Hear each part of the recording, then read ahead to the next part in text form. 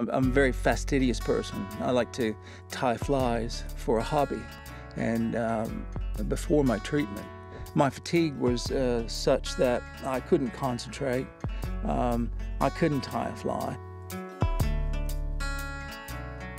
Throughout the times that I was having troubles with the mask fit and trying to get this concept, this machine to work properly, to where I could sleep all night without having to worry about fiddling with the mask.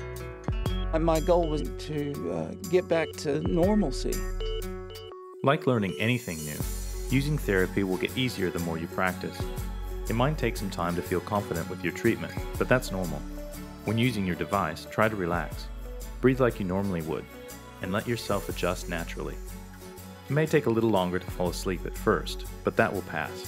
Remember, everyone's experience will vary. Seek out the support of people who can help, and just stick with it. Getting into a routine really helped build my confidence. At first I heard, you gotta clean the machine daily, put water in the humidifier, make sure that it was air dried, and I thought it would be all too hard and time consuming. Now I can clean it well, and it's like making the bed. You need to do this work, so you're happy to do it because it makes you feel good. As much as possible, try to build your treatment into your routine.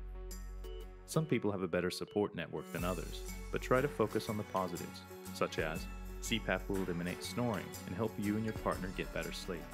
It will also help you live a healthier life. I just kept trying, just kept persevering because I had to. I wasn't going to sleep in the living room. I wasn't going to sleep on the fold-out bed in the couch.